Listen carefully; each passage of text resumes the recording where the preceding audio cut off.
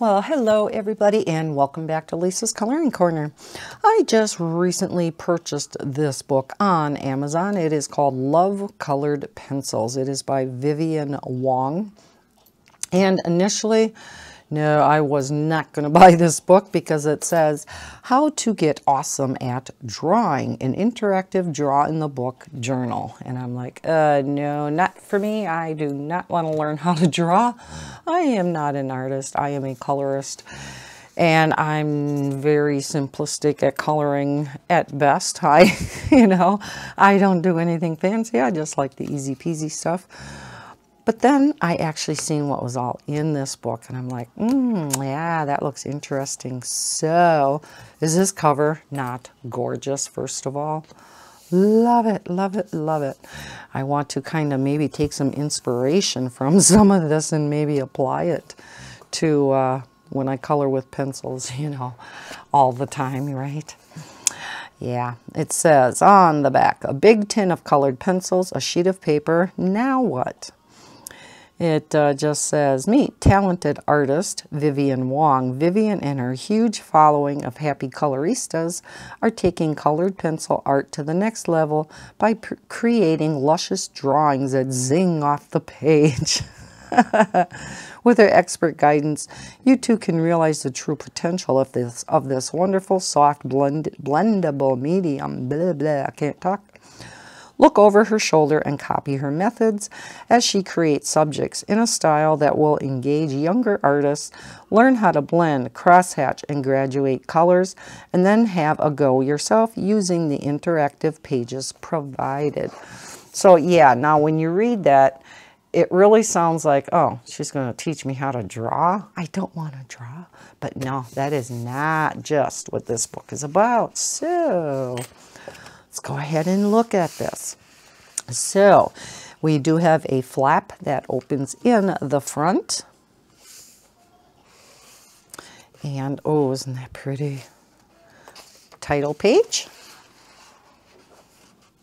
And kind of a double spread title page. Is this not gorgeous? Look at that hair. Oh, and that cute little pug. So here is the contents. Now, chapter 1 is tools and techniques.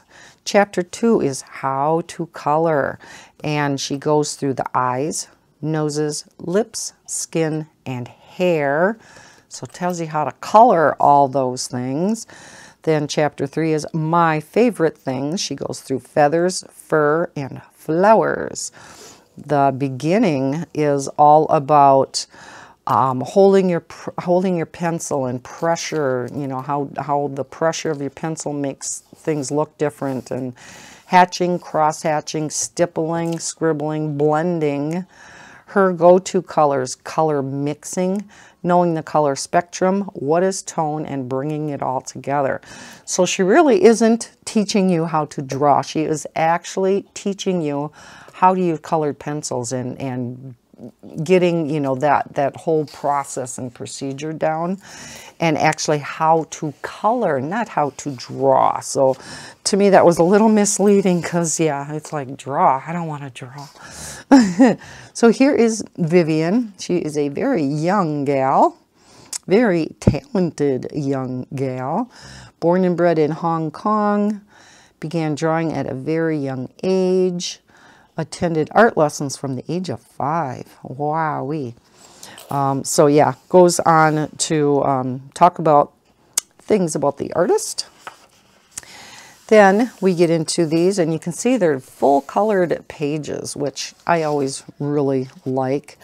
And just give some little blurbs about each of these pictures and about her. And some more. And I am not going to go through each of these. I'm going to read these on my own. Then chapter 1 is tools and techniques. So here we have tools and materials. Talks about colored pencils, a blending stump, sketchbooks and paper, and a sharpener. Oh, that is stunning. Wow. Here we have holding your pencil. how it looks if you hold it normally, perpendicular, sideways, and when your finger is closer or farther back. Depends on, you know, will give you how much pressure is on that pencil. Here it talks about the pressure, and we kind of know that, like for myself, when I'm blending with my Prismacolors, I start out with very hard pressure and then I go lighter and lighter. Then when I come in with my next color, you know, you can blend over the top of where you went lighter with the previous color, and that's how you get that really nice, pretty blend.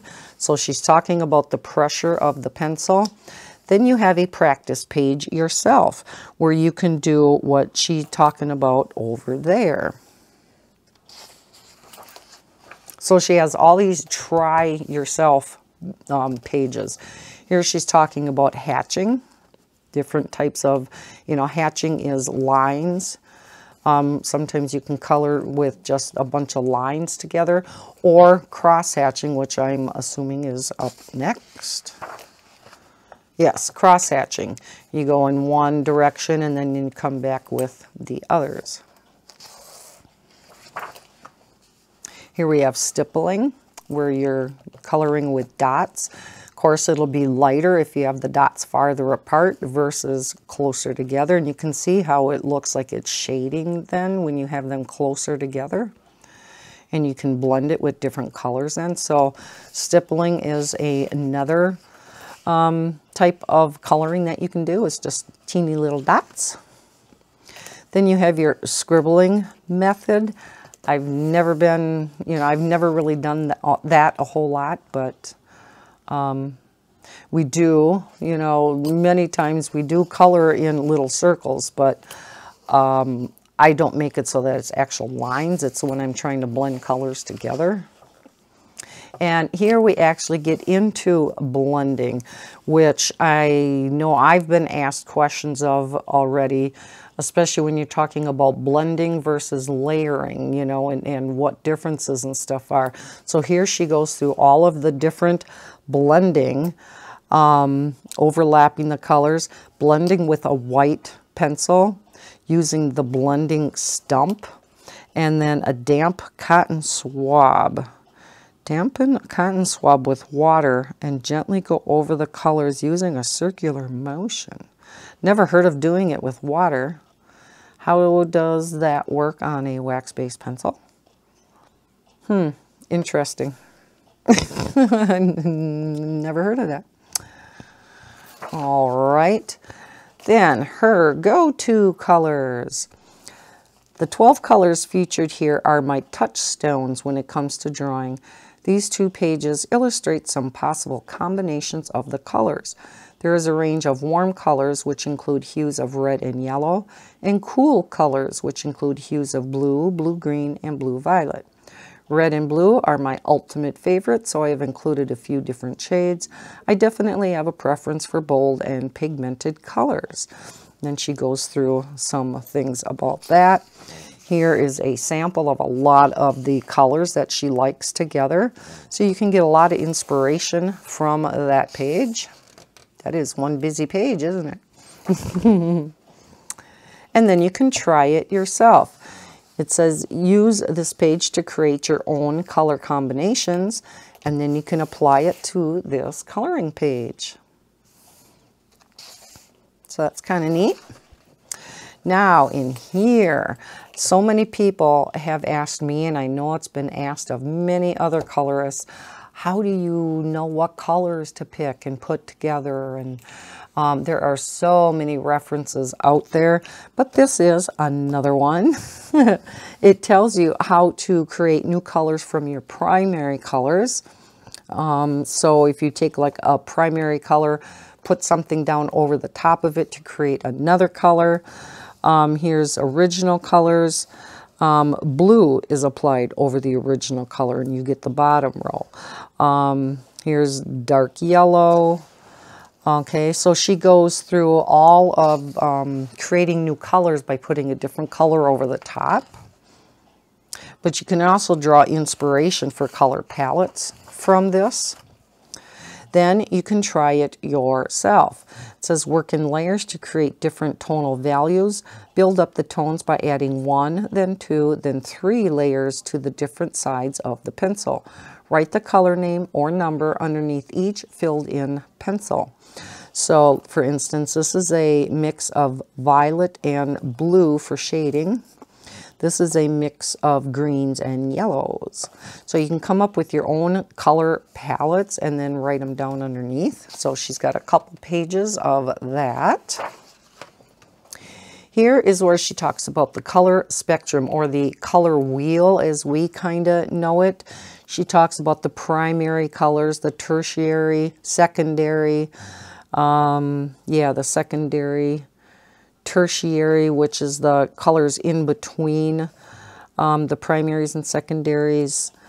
So yeah, it takes you around the color wheel, talks about the primary, secondary, and tertiary, warm and cool colors, complementary colors, which are those that are right opposite each other. Talks about extending primary hues by adding, you know, for instance, more yellow here. Oops, I think we skipped a page. Talks about tone. Then another try it yourself page. Then bringing it all together. So she has you combine a whole bunch of things that she previously talked about, and then trying it yourself again. Then we get into chapter 2. So that was everything that was in chapter 1, the how-to section. Here we find out how to color. So here, I thought this chapter would be especially interesting.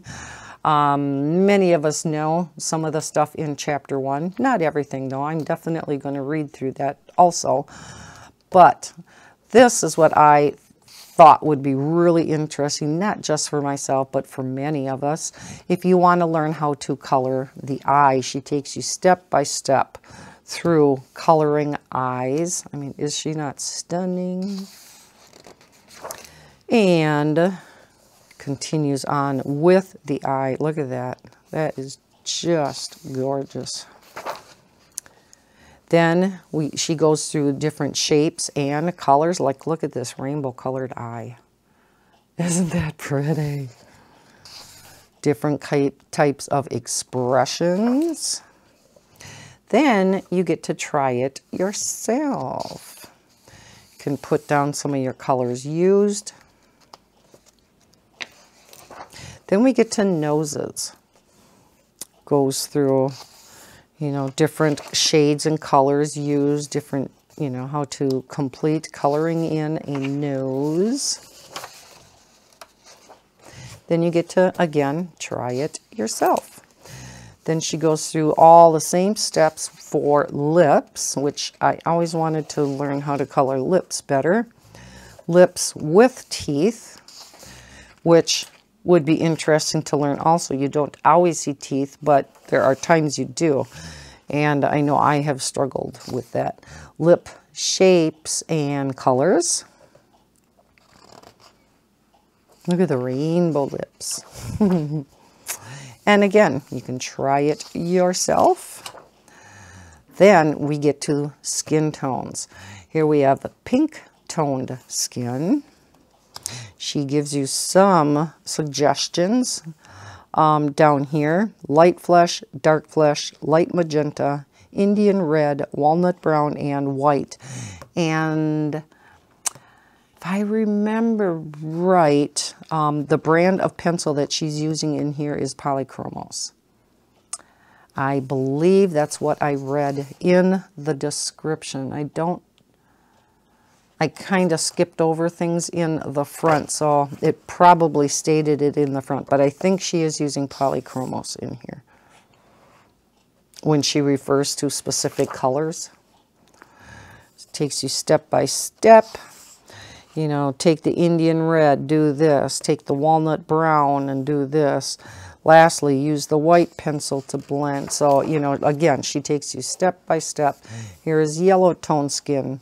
Gives you the colors she uses. Again, step by step, how to, yes, it is Polychromos. how to color that skin. Here we have brown toned skin. Again, step by step. Then you get to try it yourself.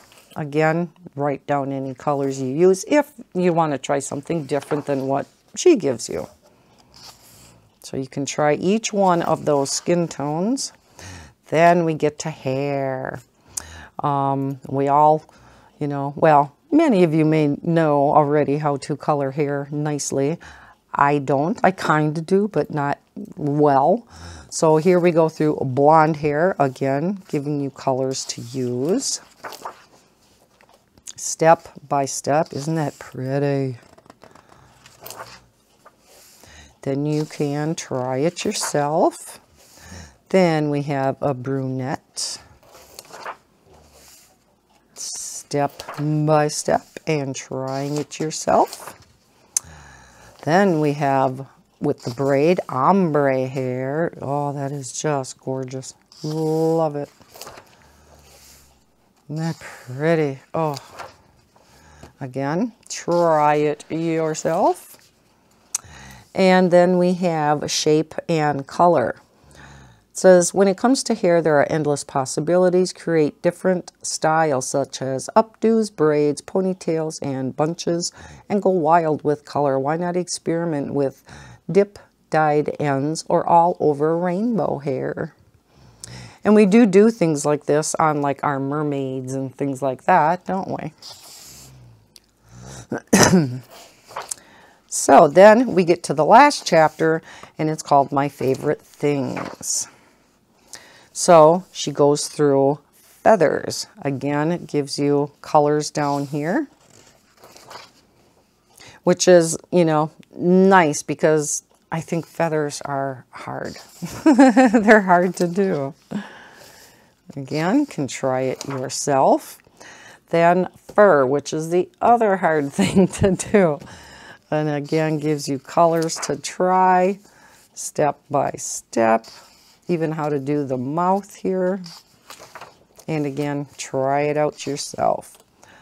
It says, remember that each spot should vary in size and shape to keep the leopard looking natural and realistic. Then flowers. I just love this picture. Stunning. Tells you how to do roses. And here we have, must be, what is it, a lily? Yeah. The lily. And again, all the colors that she uses. Here are the rest of them. Then we have the tulip. And then trying it all yourself. And that is the end of the book. And yeah, she says, thank you, Faber-Castell. So they may be sponsoring this. Or she's just thanking them for their awesome pencils. And then she gives credits in the back of the book. So there you go. Isn't that a great all-encompassing book about colored pencils? And like I said, I know there are others out there. I just thought I liked the way she went through it all with the specific colors of the polychromos that she uses. Now, if you don't have polychromos, say you have one of the more budget-friendly brands, just look at the color, that she has in here and grab something that's comparable in the set that you have, whether it's Crayola, whether it's, Sargent Art, or, whatever Castle Art, whatever brand pencil that you have. So, well, I thank you for watching. I hope you enjoyed seeing this book. I will leave a link to it. It is down below in the description. It is from Amazon. I am an Amazon affiliate, so if you buy through that link, I do make a few pennies on that purchase, which goes directly back into the channel. So yes, I hope you enjoyed it. If you did, please hit that thumbs up button and subscribe if you're new to my channel. I hope everybody's having a great day, and as always, happy coloring. Bye guys.